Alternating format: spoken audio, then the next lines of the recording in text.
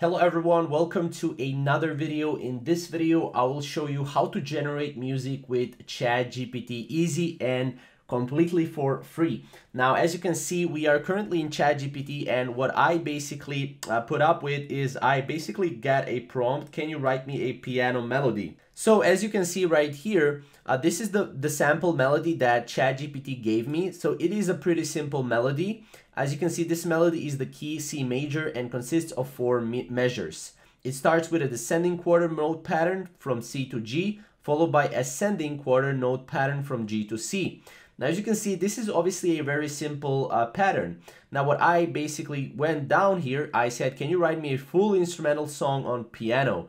And as you can see, ChatGPT gave me just that, full instrumental song on piano, which is awesome.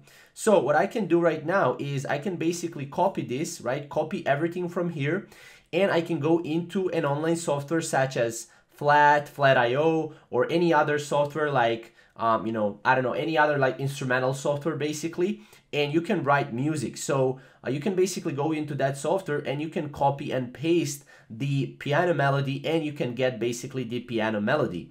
Now, obviously, if you want to go and if you want to find these softwares, you can go to Google, and then from Google, just what you want to say is notes to piano converter or something like that. And then as you can see, you have piano to notes, you have melody scanner, you have, Pianify, you have sync to notes, and you can basically go and you can turn all these notes into a song on piano. Now, I just wanted to show you how awesome is that you can basically go and generate music with ChatGPT. Obviously, you need ChatGPT and another software, but it is a great way if you want to go and if you want to basically, create music. You can also create notes from not just piano, but it can be, violin or any other instrument out there, guitar as well. So it is awesome that you can do that all through ChatGPT. Now, I hope this video is useful to you, and I hope you can implement some of the things that I showed you right here.